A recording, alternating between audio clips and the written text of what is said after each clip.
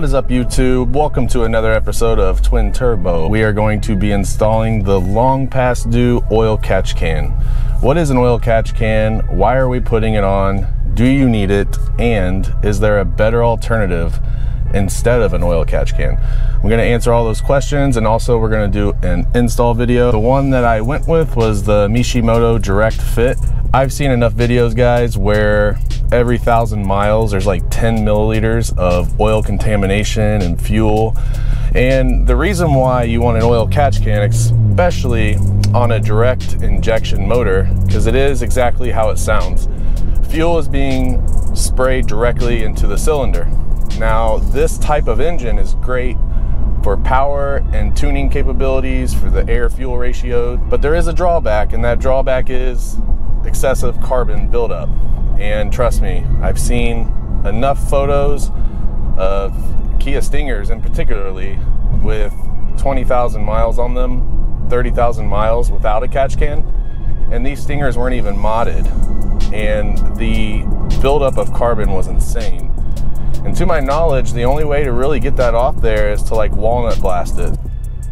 Have an oil catch can. If you don't have one, it'd be a good time to go ahead and hit the subscribe button, because I'm announcing a 1,000 subscriber giveaway challenge. The winner, your odds are 1 in 1,000. Not too bad when you compare it to a scratch off, right? Everyone's like, hey, oil catch can, heck yeah. And I don't blame you.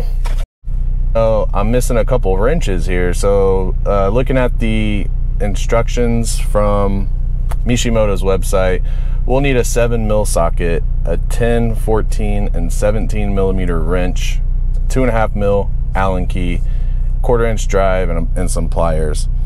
So I'm going to attempt to install this at the park. I know I got to let the engine cool off a little bit. Ultimately, guys, the WMI kit, the water meth injection, is the best possible scenario to clean and prevent carbon buildup on the valves. Methanol is a very powerful cleaning agent and better than gasoline. But the best thing about that situation is with water meth, you are getting added power. See, the catch can is a preventative maintenance thing, right? And people ask, like, well, if it's so important on the GDI, you know, the direct injection platforms, why don't the manufacturers just go ahead and put one on there, right? It's a great valid question, but it is a maintenance item, right? They have a hard enough time getting people just to change their oil. And if you do have an oil catch can and you just never do nothing, right? You never check it or empty out the contents inside, you're gonna have a worse situation than you started with not having one. Direct injection engines just have a lot of pressure, and it's what they call blow-by. So there'll be so much pressure in the cylinder that it bypasses the piston rings, goes up into the crankcase. Have the PCV valve, which is like a pressure crankcase valve. It releases the pressure because you don't want pressure, right? You want vacuum. So, you know, with that valve, what's happening is there's a hose there on the PCV valve on the crankcase to help it ventilate. But their engineering aspect is like, well, let's just reroute that hose into the intake and have the engine burn up everything that's, you know, blowing by. But the problem with that is the fuel, water, contaminants, oil, all that stuff that gets in there getting into the engine, and that's what causes the carbon buildup on the valves. And, you know, the downfall of that is you're going to be losing power, right? You're going to lose power. It's not going to be as efficient. Things aren't going to be working as good. When there's twin turbos on a direct injection, there's even more pressure. And then on top of that, if you're going to tune your car, I mean, dude, it is a no-brainer.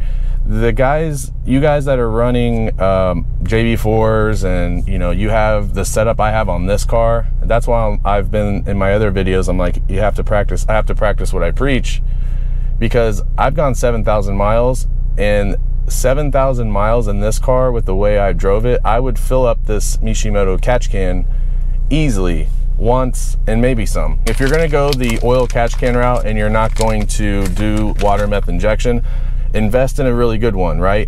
I got one here. So Mishimoto is a phenomenal brand, high-end, high quality, okay? You want a filter, or a catch can, I should say, with a filter, a bronze filter.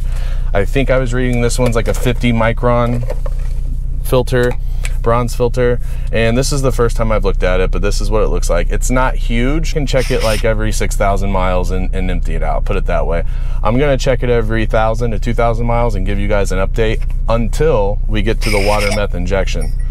Threads are beautiful, great size. As you can see, there's the baffles, and then there's the bronze micron filter.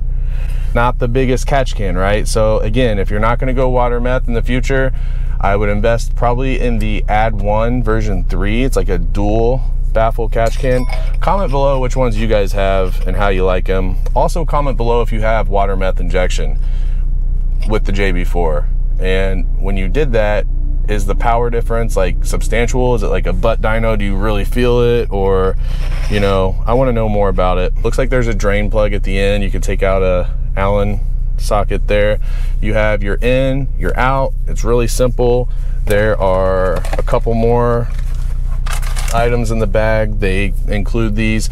They do have like O-rings, so you're going to want to put a little bit of oil on the O-rings before you put everything back on, and on the O-rings onto the valves that we're going to install on there. Not with this car. So I'm going to run in here, grab the tools I need to stop back by the house and grab my Allen keys, and then go to the park, let it cool off. Then we're going to install this bad boy. First things first, let's go ahead and get this PCV hose off here. There's a side right here that we're going to grab right there.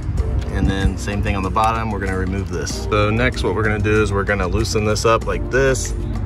Just bring it up. This is part of the strut tower. And then right here, there's already like a little stud sticking out. So we're gonna put the provided spacer, and then we're gonna go ahead and fit the catch can bracket, which is right there. We're gonna go ahead and fit that there. So she looks like that. She's on there good. She ain't going nowhere. So after that, what we're gonna do now is we are just going to lubricate all of these O-rings. You can use oil, whatever lubrication that you have. You can just rub a little bit around here. The threads on this are really nice, so I wouldn't trip about anything. The instructions did say that see on the catch can, there's an out and an in. On the out, we're gonna use the larger fitting. As you can see, that's the larger one. All right, and just like that, it's all lubed up. Pretty simple stuff here, guys. Obviously, I'm doing this in the parking lot, so it's that easy. But everything's lubed up. We need to make sure these are tight. The last thing you want is any sort of leakage in an engine like this that puts out a ton of heat, especially dripping down there. Yeah, that could cause a fire. We have our catch can assembled pretty much. This is where the 2.5 millimeter Allen key is going to come in play. We need to remove these, and as you can see, there's a spot for those. It's going to go right up underneath it, and then we're going to take those Allen keys, put them back on, and that'll keep the catch can in place.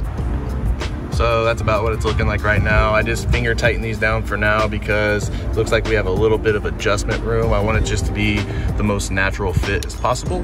So let's do this for now. We are almost done. I'm not gonna go in raw. I'm gonna lube this, the PCV valve there, and the one at the bottom, and then also the ones on the catch can, just to make it a little bit smoother for these to go on. Check this fitting out, dude. They got that down to the science. All right, and it's that easy in the parking lot. The fitment's perfect. What I do recommend though, leave those hand tightened, guys. Once you get the hoses tightened down really good, this will just kind of fall in place naturally where it wants to rest. And then that's when I went ahead and tightened these down really good. Keep in mind, they are 2.5 millimeter Allen keys, so you don't want to go too crazy on them. But yeah, that's it. Let's start it up. Yeah, so I feel so much better with this being on there now, guys. Again, we're at what are we at now? 7159 miles. That is just way too long. If you got one of these cars, make sure you have one installed. All right, and if you're buying one and there's not one on there, definitely get one as soon as possible, okay? Because the intake valve cleaner, fuel injector cleaner, stuff like that, it's just not going to work. The ultimate solution to get all that carbon off the valve would be walnut blasting. or you can go water methanol injection. That's what I'm gonna do, but this is a good temporary hold until we get to that stage. So go ahead and hit a like and subscribe, help me out so we can keep building this car together.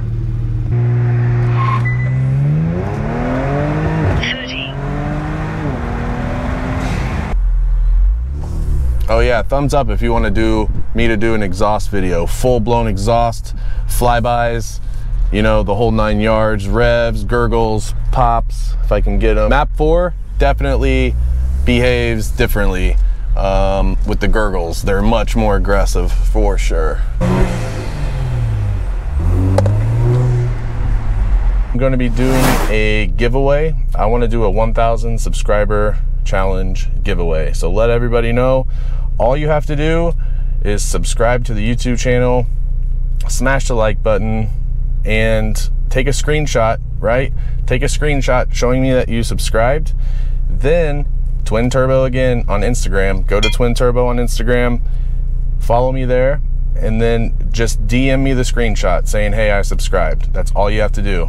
And once I hit 1,000 subscribers, I'm gonna do a giveaway for oil catch can, and it'll be Mishimoto. I don't want people waiting around forever, so I know this will be easy with the amount of views and the growth this channel has had with such a short amount of time.